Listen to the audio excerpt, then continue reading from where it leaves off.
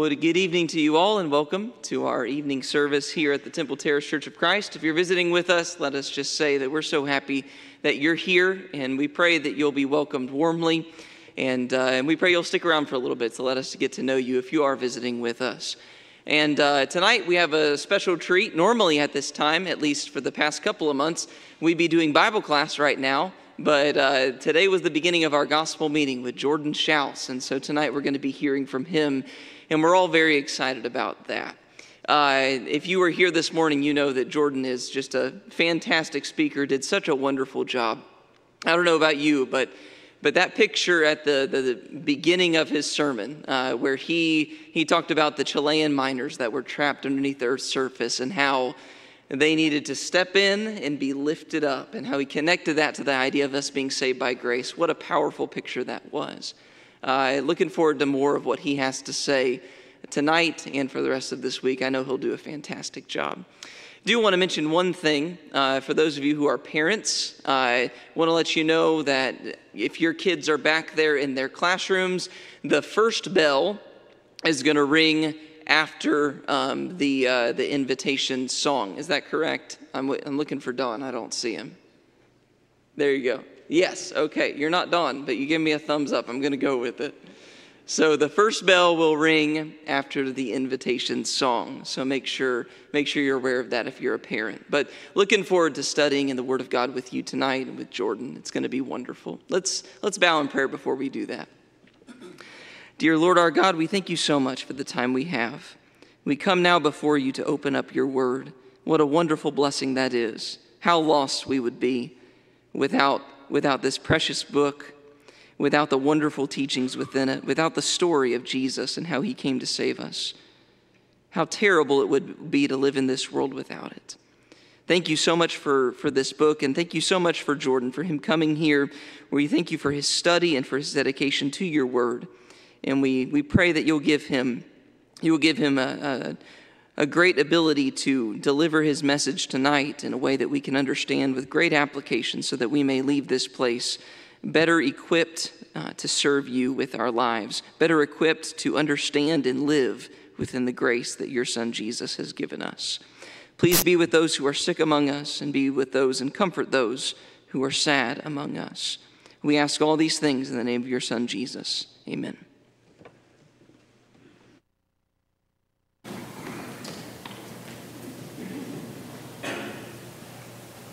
Number 162, all hail the power of Jesus' name.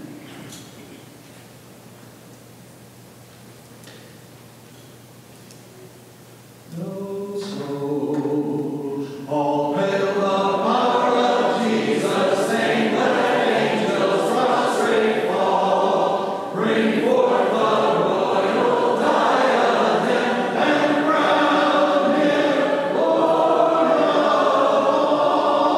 Bring forth the royal diadem and crown him Lord of all.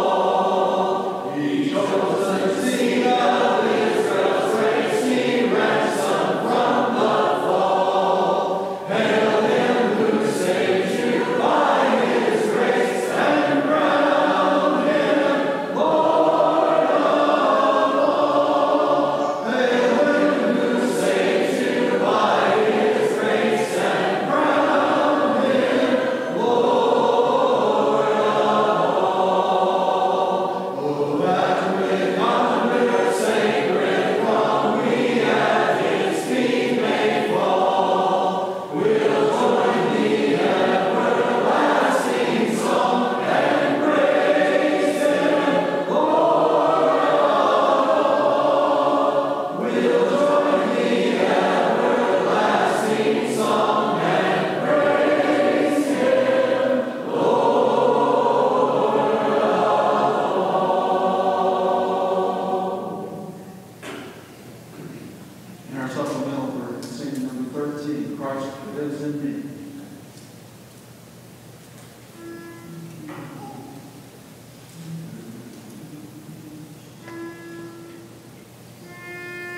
No soul, I'm crucified with Christ my Lord, I'm dead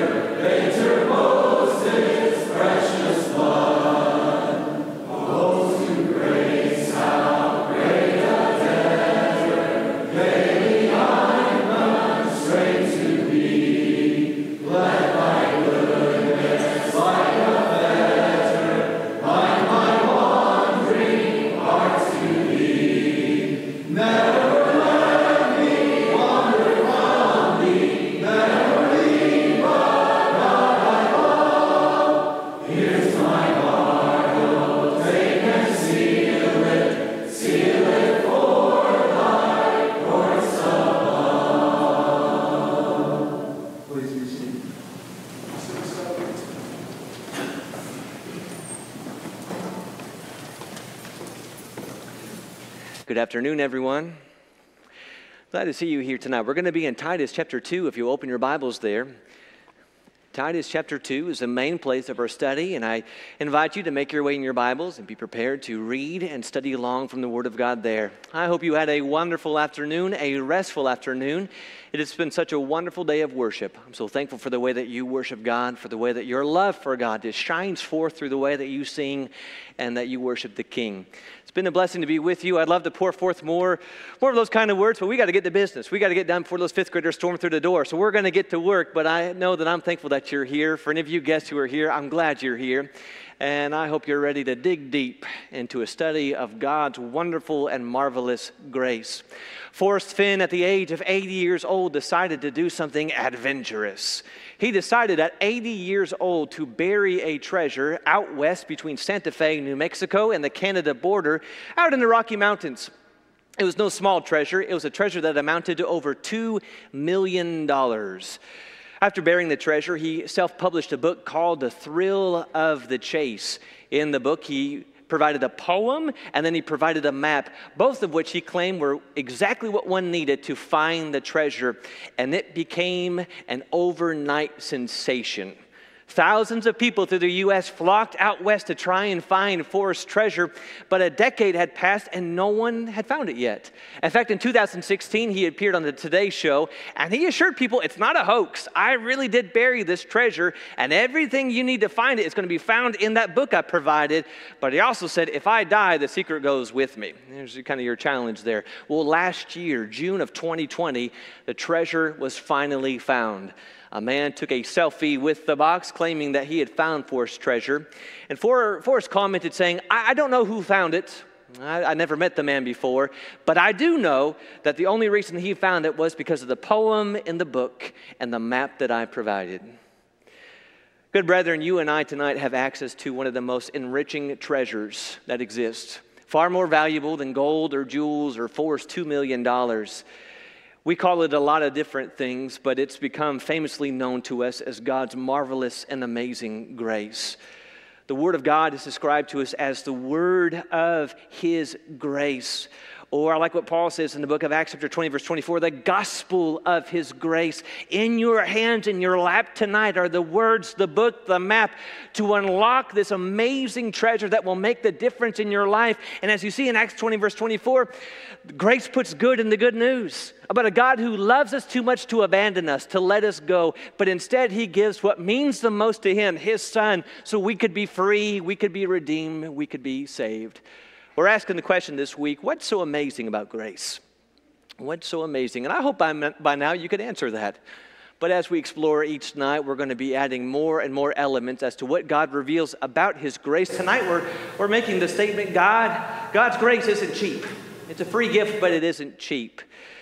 We started this morning by defining grace in a simple term by saying that grace is a deliberate decision to give something good to someone who doesn't deserve it. We can't earn it. We can't deserve it. We can't be good enough. We can't do enough. God simply gives the good things that He gives because He is kind, He is generous, and He is loving. Well, you know, there's a lot of questions that come to our mind associated to grace, and one of the common questions that pops up is, if God is so forgiving, if God is so gracious, if God is so willing to forgive us, then can I just kind of live how I want to live, do what I want to do, and then He'll just forgive me for it? Can I live like the world? Can I just engage in all sorts of activities since I know He's so willing to forgive me anyway? So I read a blog about the show The Bachelorette. Hear that again. I read a blog about The Bachelorette. And on the show, this one contestant who was pursuing the main lady, I get all this wrong, but he was pursuing the main lady. She had been seen on screen praying and talking about God, and he was real concerned. He was concerned about this contestant's sexual purity, and so he confronted her about it, and this is what she said. She said, I can do whatever. I sin daily, and Jesus still loves me. It's all washed, and if the Lord doesn't judge me, and it's all forgiven, then no one can judge me. Now we talked this morning, and we know it to be true from passages like Romans chapter 5 and verse 8, that there is nothing we could do that would make God love us more or less than what He loves us right now. But I think you see there's something different between that and what this woman is saying. What this woman is claiming is, I can do whatever it is I want to do. I can live however it is I want to live because, well, at the end of the day, God's just going to forgive me. So I can speak like the world, act like the world, live like the world, and it doesn't matter because at the end of the day, God's just going to forgive me. Is that how we should see God's grace? Should we see as Paul would describe it, the abundance of God's grace as a license or a liberty to live however it is we want to live? And this is not new. It's not new to our times. There's a question that Paul posed in Romans chapter 6 and verse 1 when he said, what should we say then? Are we to continue in sin that grace may increase?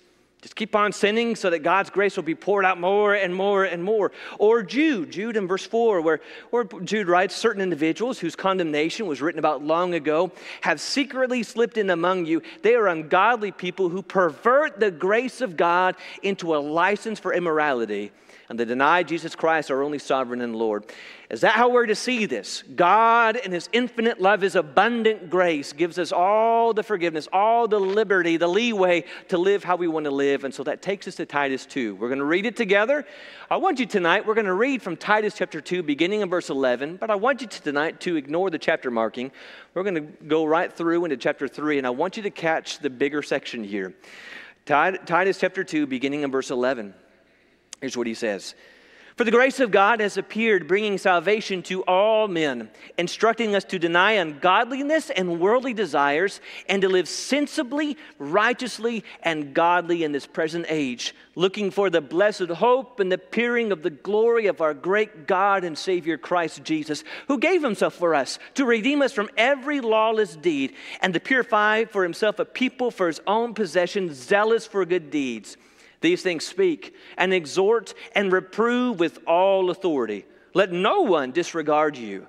Remind them to be subject to rulers, to authorities, to be obedient, to be ready for every good deed, to malign no one, to be peaceable, gentle, showing every consideration for all men. For we also once were foolish ourselves, disobedient, deceived, enslaved to various lusts and pleasures, spending our life in malice, envy, hateful, and hating one another. But when the kindness of God, our Savior, and His love for mankind appeared, He saved us. Not on the basis of deeds which we have done in righteousness, but according to His mercy, by the washing of regeneration and renewing by the Holy Spirit, whom He poured out upon us richly through Jesus Christ our Savior, so that being justified by His grace, we would be made heirs according to the hope of eternal life. Amen. What a rich section here. Did you notice how it all began? A powerful phrase. For the grace of God has appeared. Well, how did it appear? In what way did it appear? When did it appear? You know, he answers it down in verse 13 and 14. When he says, Jesus Christ, our Savior, who gave himself for us that he might redeem us. That's what Paul is saying. We know God's grace. We have seen God's grace. We have tasted God's grace. And it's not through life in general. It's not through all the good things he showers day by day. We know grace. And the way that we know it, the way that God showed his love and his favor, Jesus. Jesus, the Son of God, the Savior of the world. You know this from 2 Corinthians. We looked at this morning. 2 Corinthians chapter 8 and verse 9. For you know the grace of our Lord Jesus Christ. How? How do we know his grace? How did God show us his grace? How did he demonstrate to the world his gracious nature? Well, Jesus Christ. That though he was rich, yet for your sake he became poor, so that you through his poverty might become rich. Jesus. He gave us Jesus. He gave us his Son. We know the goodness and the love of God because he gave us what meant the most to him. How do you know God's love? How have you tasted his kindness? 6 hours, 3 nails, 1 cross. The blood of the Lamb slain for the sin of the world. You know, in a lot of ways, our life is kind of like a book, kind of like a journal. And everything we've done and everything we've said is there, written in ink, written for us to remember. And we can go back, and there's things within the memory of our life that we have lived, and we go back and we see those successful moments, the triumphs, the victories through God's goodness. But found in the pages of our past are things that bring us great shame. The things we've done, the things we've said, the way that we've acted. Can you imagine, though? Can you imagine handing God our book, the story of our life, of all the things that we've done there etched in ink, and yet over all the places that we know what it says, we know it, that I lied, and I cheated, and I lusted, and I was mean, and I was rude, and I was abusive, and I was lazy, and I know those words are there, but for God to open the book of our life and to see those pages, and instead of the list of sins which we have committed, in their place is red ink etched through those sins, and on top is simply the word forgiven. Forgiven. That God can look at us and call us and claim us innocent, not guilty, because of the blood of the Lamb. We've all sinned. We have all fallen short of the glory of God and are justified by his grace as a gift through the redemption that is in Christ Jesus, whom God put forward as a propitiation by his blood to be received by faith. That's why so many of us have rightly defined grace as simply this. It is God's riches at Christ's expense. The goodness of God shown, demonstrated, poured forth through his Son. We know love. We know grace through this. And the question we ask, if you've been there and you read those passages, is why? Why? Why would he give Jesus for me? Why me? Why would he give what meant the most to him? His only Son. Why would he put him on the cross? Why would he send him to his death for me? And then we get that verse, that simple yet profound summary of God's amazing grace and gospel, which says, for God so loved the world that he gave his only begotten Son.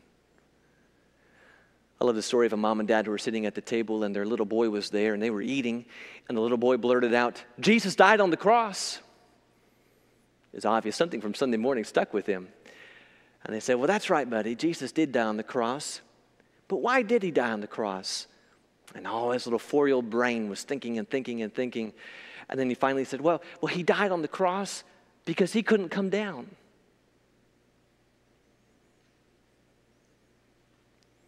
That's really profound, isn't it? He died on the cross because he could not come down. Do you know that song, How Deep the Father's Love for Us? Do you remember that phrase? It was my sins that held him there until it was accomplished. Why did he die on the cross? Why did he stay on the cross? Why didn't he call those angels? Because he loved us. Because he would rather die, he would rather suffer a fate, even the cross, than live in eternity without us.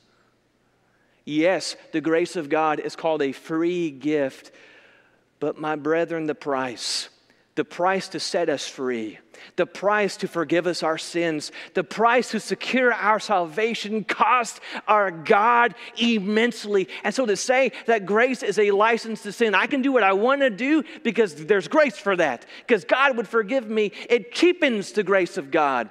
It tramples over the blood of Jesus. It is pursuing the very thing that brought about my death and his death.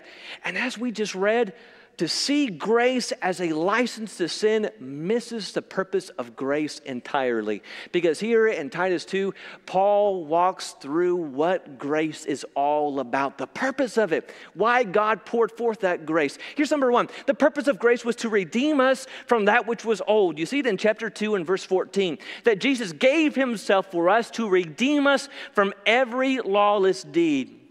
Our God could not just turn a blind eye to our sin. He couldn't sweep it under the rug. He couldn't ignore it, not if he wanted to be and continue maintaining to be a just God.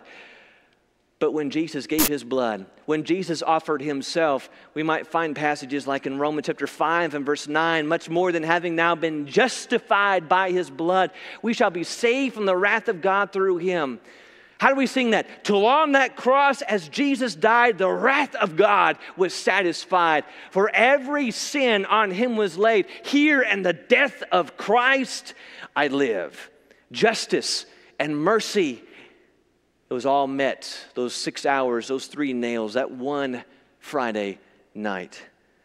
We might say it this way through Revelation chapter 1 and verse 5 when it says that Jesus Christ, the faithful witness, the firstborn of the dead, the ruler of the kings of the earth, to him who loves us and has freed us from our sin by his blood, freed us, our liberty, our freedom from sin, from Satan, from the way of life, the old way of life, secured, purchased. We use the word ransomed by Jesus. That's what redeemed means. We are purchased by his blood.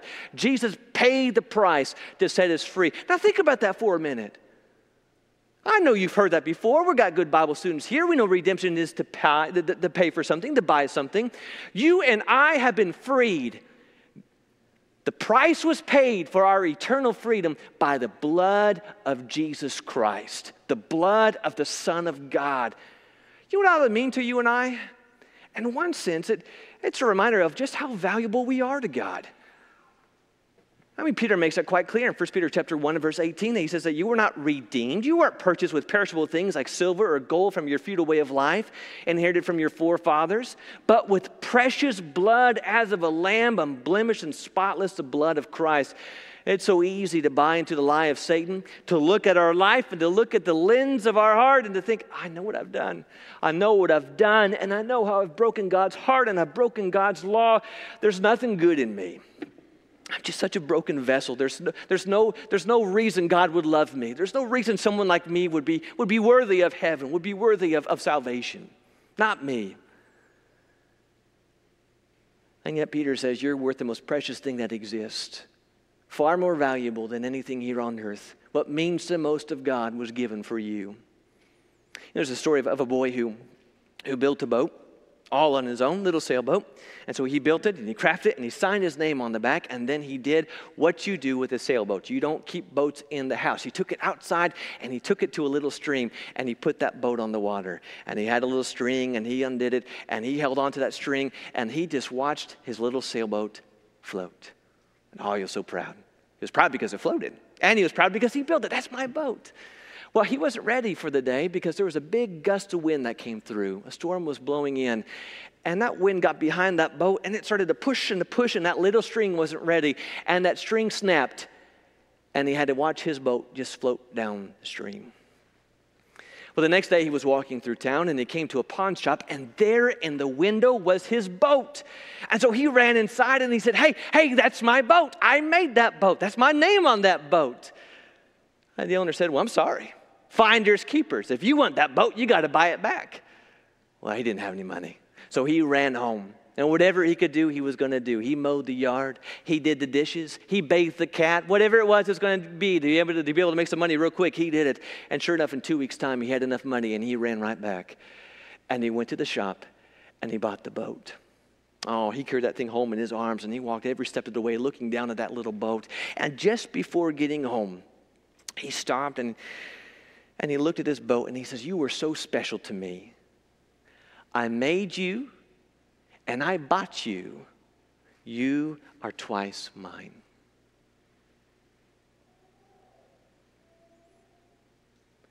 Satan would love for you to believe that you're worthless, that there's no value to us because of the way that we've lived. Brethren, our God looks at us so differently. He looks at you and he looks at me and he says, I made you, you. I fashioned and I formed you in your mother's womb. Everything about you is carefully and creatively made. And it so broke my heart when you left, when you went your own way, when you chose to walk away from me. But I gave Jesus for you. I gave my son for you. I made you, and now I have bought you. You are twice mine. No matter where you go, no matter how far you fall, you never forget how much you mean to your God. We are worth the blood of Jesus to our Father. It ought to remind us also just how responsible we are to God because he bought us. We are his.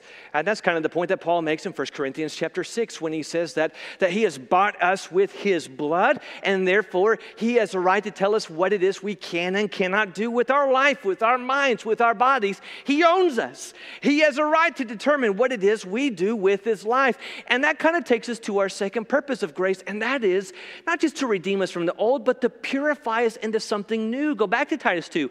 Titus 2 and in verse 14, that he gave himself to redeem us from every lawless deed and to purify for himself a people for his own possession. It was not the plan of God to forgive us our sins, to take away the stain and to say, all right, go your way, make your way through life. We'll see if I see you at the end. That was not God's plan. Take away our sin and then leave us as free agents roaming the earth. It was always God's plan to remove the sin and then to make us something new, to transform us, to make us into something better, to make us fully and completely into his image. And we see that here in this context, what that means. In part, it looks like avoiding the things that brought about our death in the first place. And so we see in verse 12 of Titus chapter 2 that we are instructed to deny ungodliness and worldly desires, to deny it. Anything that opposes God, anything that endorses evil, anything that supports sin, it's out of our life. Deny, reject, remove is from our life. Do you know what the grace of God teaches us? The grace of God teaches us that there is nothing the world could offer us that could compare to what we have in our God. We got a lot of young people, and you need to hear that tonight. There is nothing the world could possibly offer you. No pleasure, no power, no possession. There is nothing Satan could offer you that would ever possibly compare to what you have in King Jesus. I'm rejecting the old. I'm abstaining from the sin. Keeping away from anything that would take my life far from God. But then, did you catch the harder one in chapter 3 and in verse 2? Whew, and he wrote this before Facebook. Malign no one. Your version may say, speak evil of no one. Question, my brethren, who does no one include? Everyone. Everyone. Speak evil of no one. No one. Which means even those who disagree with us, even those who think differently about COVID and protocols with COVID and masks and vaccines and everything related to everything the past 18 months. Even those who align differently politically, and vote differently, and speak out differently. Even those who are very differently personality, very demonstrative, very aggressive online or in person. Even those who align themselves as my enemy. Do you hear what Paul is saying? Speak evil of no one. Or, let's put it in 2021 terms, text evil, post evil, behind the back secret group text evil about no one. No one. Can you see what the grace of God teaches us? I mean, in one sense, as we just looked, the grace of God reminds us just how valuable we are because God gave what meant the most to him for us. But it wasn't that God just gave the grace, the blood, the life of his Son for me.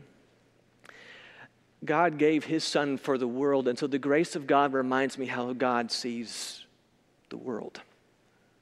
He sees everyone. I wonder, good brethren, I wonder if perhaps before I would sling those negative arrows at people who seem so aggressive in my life, oh, I can't stand them, all those people. Do you know what he posted today? Do you know what she shared out loud? I mean, she was just here on Sunday, and she shared it this afternoon. I wonder if before I would get so upset and tear them down in my mind and pursue tearing them down in public, if I would remind myself that Jesus died for him. Jesus went to the cross for her. God really loves him, and God really loves her. I wonder if that might calm us down and remind us that if God loves them, I need to love them too. I can't speak evil of them. And maybe the reason that hurts so much, good brethren, is because of Titus 3 and verse 3. Because I used to be there. That used to be me. I used to live that way. I used to be real aggressive. I used to be mean. I used to be hostile. I used to be real mean. I used to use my Facebook as a billboard for Satan. I used to let my life be an endorsement for all evil kind of behavior, but something changed along the way. And did you notice what it was? It's not that the law changed, now that wrongs become right. That's not what happened. Something changed, and it changed me completely. It's a word that has now popped up 2 times in this short context, in Titus chapter 3 and in verse 4, and in Titus chapter 2 and verse 11. Did you notice the word appeared? Appeared. It's not when I pursued it. It's not when I saw it. It's not when I tried to climb to God's grace and reach it through righteous living. The grace of God appeared, and everything in my life changed. You know what it looks like? It looks kind of like this. John 1 and verse 14. And the Word became flesh and dwelt among us, and we beheld his glory. Glory as of the only begotten from the Father, full of grace and truth. We sing it this way. Heaven came down and glory filled my soul. When at the cross the Savior made me whole, my sins were washed away and my night was turned to day, because the fullness of grace and truth, heaven came down and everything changed. There's a story of a mother who had a son in college. She did everything she could to put him into college, and so she went to visit him in the fall, and she went to his dorm room, and to her horror, all along the walls of his dorm room were pictures of scantily clad women, and she was so embarrassed. Well, she went home not knowing what to do, what to say. At holiday, at Christmas time, she couldn't visit him. She didn't have enough money, and so she just sent some gifts to him. And one of the gifts she sent him was a dime store picture of John 3:16. Those powerful words just put on a simple poster. Springtime came, and she had enough money to go and visit him, and so spring break, there she went, and she went to go visit her son. And as she went to the dorm room, oh, she cringed as she opened that door, not knowing what she was going to see. But to her surprise, all the pictures were gone. Not a picture was on his walls except for the poster of John 3:16. She had to say something, so she said to her son, well, son, I can't help but notice that your room looks a little different than last time. And said, well, Mom, ever since Jesus came in, all these other things just didn't seem to fit. Do you see that in Titus 2? The grace of God appeared. I saw it. I heard that gospel message. I saw that cross, and I saw that it was for me. That was my sin he died for. I saw that love, and I saw that blood. And ever since Jesus came in, all those other things, those old habits, those old thoughts, those old friends, they didn't fit anymore. I couldn't keep on that old way, not since the grace of God, not since my Savior appeared. And so the grace of God is changing us into someone new. That means it's teaching us to avoid those things that brought about death in the first place. And it also means that we are pursuing then, actively engaging in the things that bring about life. And so he says in chapter 2 and verse 12 that we are to live sensibly, righteously, and godly in the present age. He wrote that before 2021, so today it sounds like this. In 2021, the people of God are in control of their mind and their time and their money and their habits. They're not conformed to the world, but they're transformed. They live different. They dress different. They speak different. They are godly even in a wicked and perverse world. In chapter 3 and verse 1, it says, remind them to be subject to rulers, to authorities, to be obedient, to be ready for every good deed. Under any administration, any government, even if I don't like them, even if I didn't vote for them, I'm a good citizen. And so I obey the laws of the land so far as they obey and submit to the will of King Jesus. I will not use my tongue to lash out against someone, no matter who they are. That's verse 2. No matter any elected official, whether it's here, local in this area, or up in Washington to itself, I'm a good citizen and I obey because I recognize my real citizenship is in heaven. And then he says in chapter 2 and then verse 14 and then chapter 3 and then verse 1, that ever since Jesus came in, what he left behind was this burning zeal that I've got to use what time, what energy, whatever opportunities God has brought into my life for his good. I am active in good deeds, seeking the will of God in my generation. I am pursuing the things that bring life, the life of God. Proverbs chapter 20 and verse 9 asks a question I want us to consider for a moment. Because really what you see, let me take it off. I want to come back here in just a moment. We got time. We're doing good. We're rocking our kids back there. They're good. We got some more time, so I want you to stay with me for a minute. What you see in Titus 2 and in Titus chapter 3 is not merely Jesus saying, I want to take away the bad in your life, and I want you to do a couple good things along the way. What you see in Titus 2 and in Titus 3 is a change of identity. A complete shift in our identity. Nothing determines who it is we are, our value, what it is we believe we're capable of, more than what it is we claim we are, our identity. Can I share with you a struggle I think we have? I think we do this innocently. I think we've done this accommodatively. We've grabbed on to an identity, brethren, that I think we need to let go of because it doesn't fit with the purpose of God's grace. Have you heard things like this said before? I'm a mess. I'm just a mess. I'm just broken, just who I am. I'm a sinner. I'm a sinner, and this is just a room full of sinners. I'm just a spiritual mess, but I'm God's mess. Have you heard that before? I think we say it to be accommodative, but brethren, it misses what Paul says here in Titus chapter 2. Because Jesus did not come to take away our sin and to leave us sinners.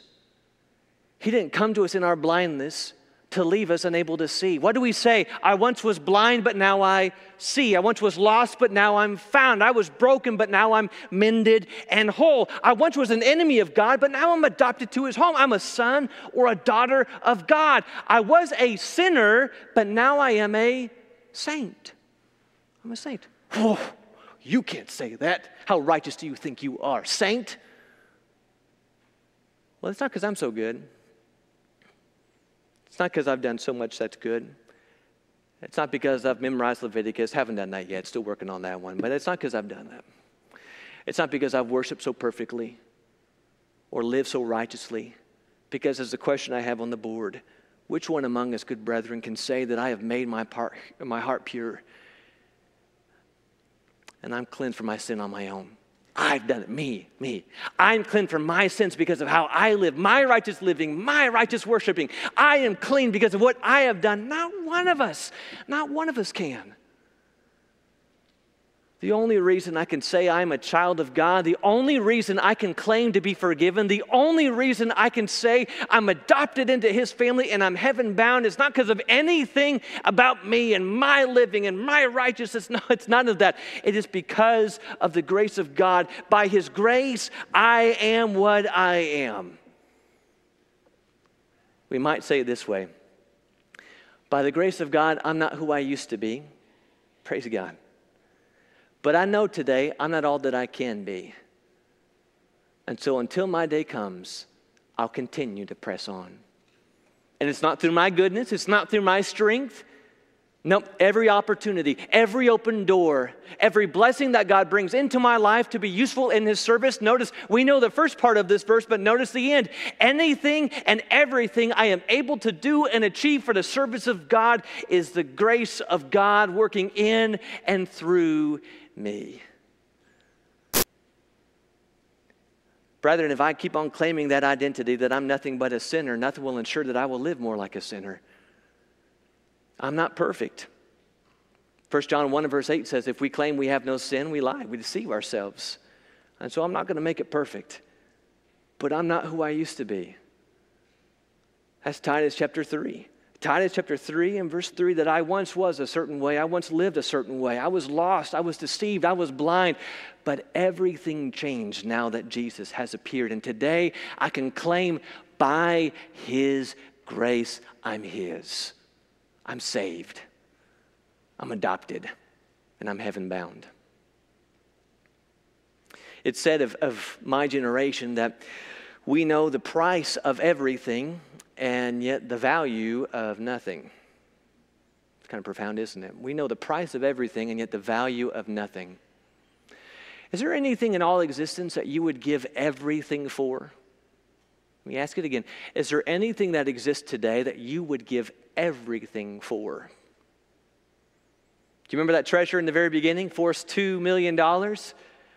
Well, in the decade span that he went and hid it in those Rocky Mountains, there were 4 men who gave their lives trying to find that treasure. They lost their lives. They died on the hunt trying to find a treasure that in eternity would amount to nothing. Nothing. Let me ask you this evening, what is the grace of God worth to you? How much is it worth to you? Or maybe to ask it this way, what would you give for the grace of God?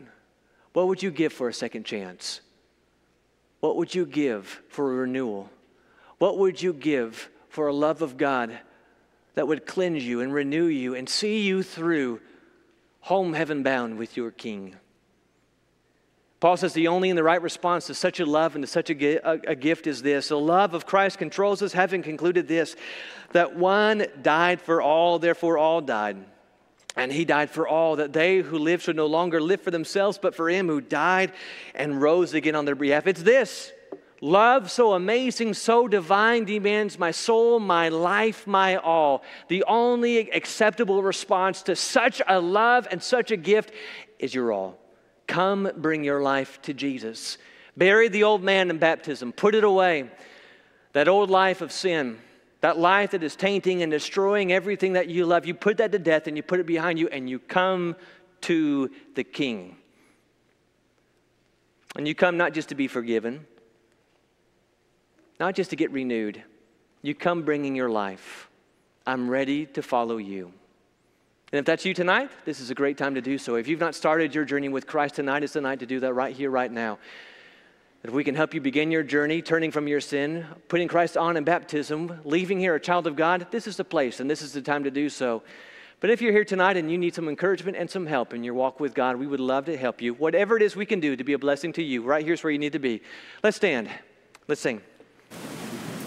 Give me my heart, says the Father of love. No gift so precious to Him as our love. Softly He whispers wherever thou art. Gratefully trust me and give me my heart. Give me my heart. Give me my heart.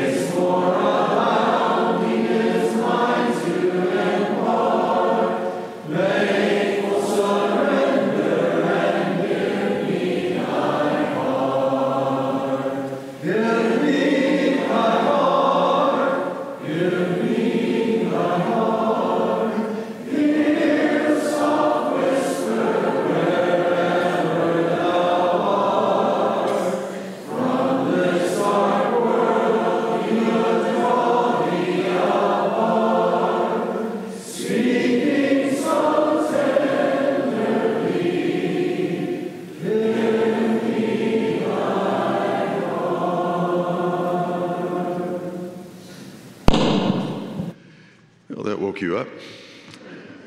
Good to see everybody this afternoon, along with the sentiment that Jonathan expressed at the beginning. We welcome all of you. If you're visiting, welcome. We have several folks who fall in that category tonight. Some of you with us for the very first time with our church family. We hope it will not be the last. Hope you can be with us again. Our usual sermon times on Sunday, we meet at 9 o'clock for our worship period on Sunday morning, and then typically on Sunday afternoon at 5, we have our classes. Just a couple of things real quickly tonight. The announcements for our church family were on the screen. There's no need to repeat what you can read there. Let me give you one quick update, and that's regarding Debbie Vandermeer's brother-in-law. This is Corinne's uncle, and it was announced this morning he was having a heart procedure as we were meeting this morning, and that went well, and we're thankful for that. Debbie, in the last year or so, has lost her mother, lost a sister. It's been a very, very difficult and challenging time. And so we want to continue to pray for this family. Appreciate all of our students being with us today. Hope you have a wonderful start to your week tomorrow. If you're visiting with us via live stream, thank you for being with us as well. And Jordan, thank you for your great work today. Just a wonderful beginning to our gospel meeting. Such an important topic for us to think about, to revel in, to study the grace of our God.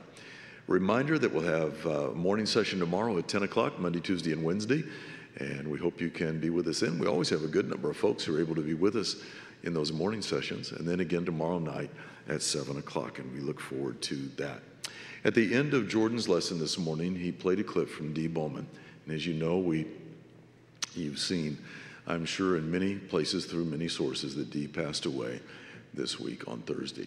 His funeral will be tomorrow morning at the Southside Church in Pasadena, Texas, where he has been for the past 45 years. And if you would like to live stream that service, just go to their website. You can Google Southside Church of Christ, Pasadena, and you'll be able to live stream that memorial service if you'd like to be a part of that. So good to see all of you tonight. We're going to sing a verse of a song, have our closing prayer, and then we'll be dismissed. Jesus, draw me near and near.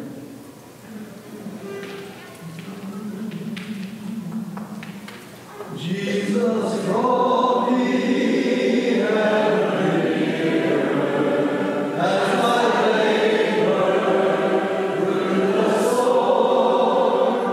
You have called me to this passage, and I'll follow, though I'm born. May this journey bring a blessing.